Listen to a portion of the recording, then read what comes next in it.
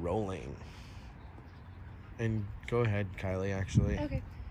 What is your name and your dog's name, and how did you hear about Tip Top K9 OKC?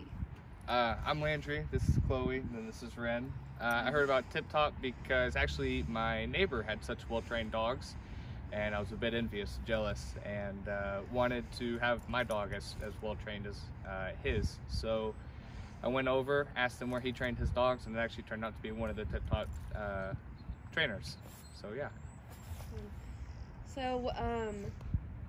So was there any other reasons why you called Tip Top K9, specific reasons with your dog? Some specific reasons that I called Tip Top was because our dog was a little bit disobedient, didn't really want to listen, pulled on the leash a whole lot, didn't really want to stay out of things. He knew certain commands, but you could tell he had a little bit of an attitude with that, only wanted to listen whenever it was his decision. What did you like most about your experience with Tip Top K9? I liked the progress with Tip Top. It was quick progress. It seemed almost overnight with how easy everything was, and it's continuing to be that way. With each lesson that we've done, it's moved more and more and more to a lot better of a dog. Awesome.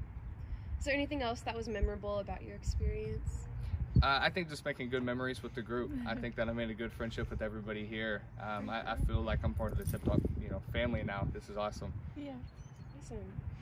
And what would you recommend about Tip Top K9, and anything else you'd like to say about Tip Top K9?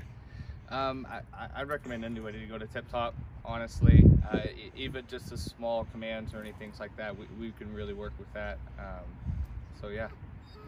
Awesome. Thanks, guys.